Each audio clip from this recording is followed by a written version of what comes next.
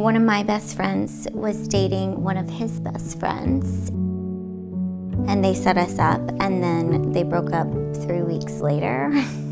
You do want that in the video.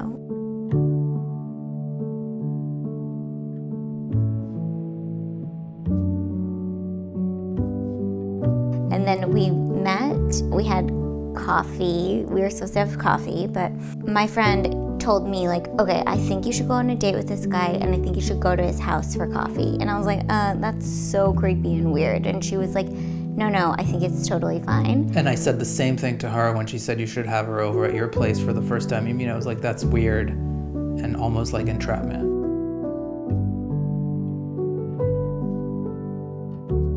When she came to the house and the door, she was really pretty and funny, and we talked for a long time here. I was really nervous, and she was curious, and she listened, and she wasn't like anybody else I had met here.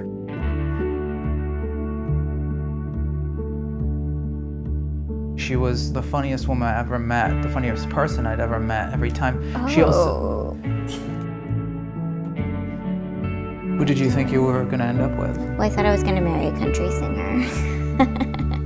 I chose to be with Marco because I think he is so kind. One of the kindest people I've met, like kind and gentle and caring, and it's really genuine. His favorite thing to do is shine his shoes. That's his hobby. Like, where do you meet somebody who loves to shine their shoes? It's so much better than a country singer. I loved my wedding day.